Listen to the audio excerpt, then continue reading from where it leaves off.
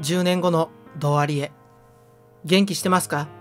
今、あなたは YouTube で登録者2万人から伸びなさすぎて、ここ3週間ぐらいずっと2万人突破を祝われています。10年後の自分は今、何万人で祝われていますか？ 100 万人？まさかまだ2万人じゃないですよね。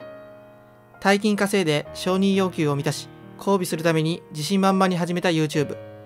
現時点ではまだ動画に使う費用を収益が超えていない赤字状態で、息子も一人でファンザを駆使して上下運動をして育ててますが、もう育ててくれるパートナーは見つかったかな？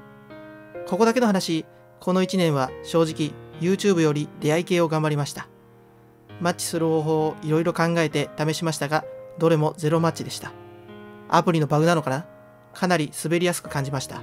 またレビューにでも書いておきます。ペーパーマリオはクリアしましたか？10年経ったのにまだクリアしてないなんてことはないですよね。花かっぱはまだ見てますか？てかあなた、ゼンマイ侍世代ですよね。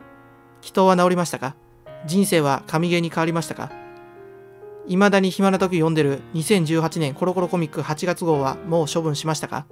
サブチャンネルを超えてメインチャンネルになりましたか？後半に質問ラッシュごめんなさい。ソリーチンポ。